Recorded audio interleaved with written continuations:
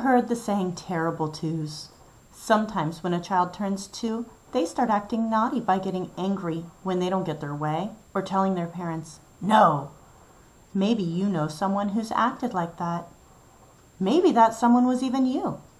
Today, we're going to read about Sophie and her terrible twos by Rosemary Wells.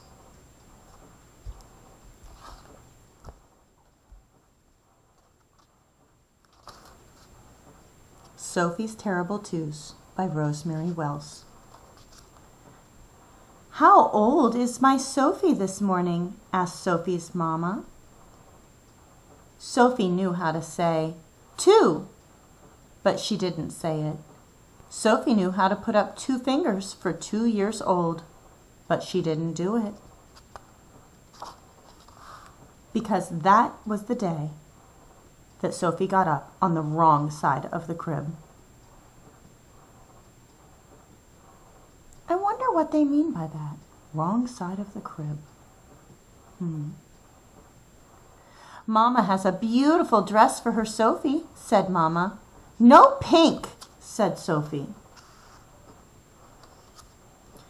Daddy had sparkling fairy wings for Sophie, but the wings didn't fly. Daddy made birthday blueberry pancakes for Sophie with 2 candles on top. So delicious, said Mama. But Sophie didn't like 2 things mixed together. No blueberries inside the pancakes, said Sophie.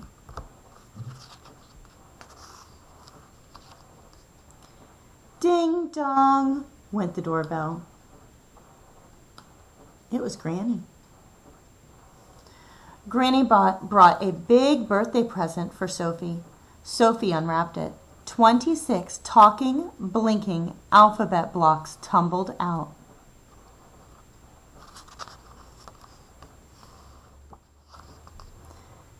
A, H, W, sang the blocks. No more ABC, said Sophie to the blocks. I know someone who has turned the corner onto Grumpy Street, said Mama. Granny said, let's hit the road. I wonder what let's hit the road means.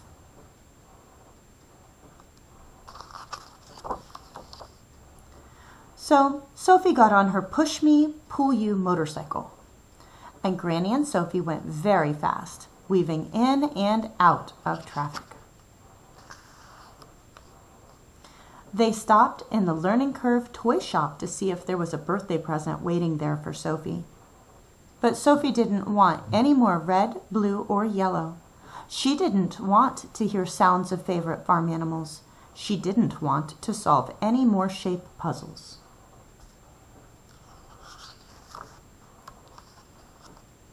Granny had an inspiration.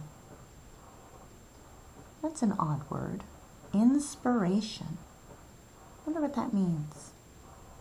How about a saber-toothed tiger suit, said Granny. 5 yeses, said Sophie. What's another word I could use instead of inspiration? That would help me figure out what that word means.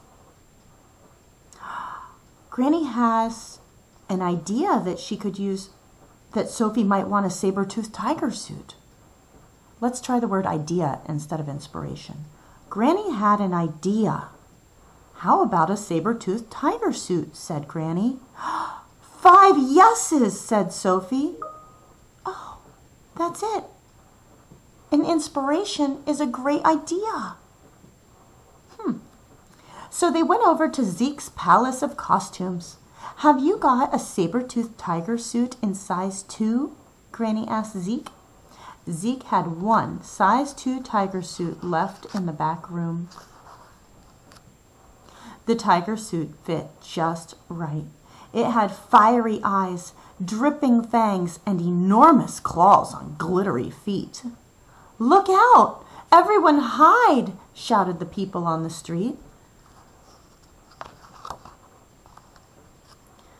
Mama and Daddy opened the front door. Oh no, shouted Daddy, a saber-toothed tiger. right here in our house, squeaked Mama. It's only me, said Sophie. How old is that terrible tiger? Asked Granny. Sophie held up 2 claws. Terrible too, said Sophie.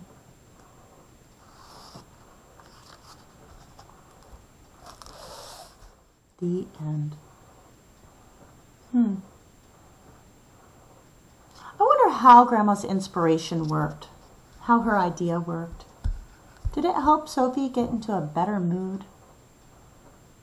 I wonder who this story is mainly about.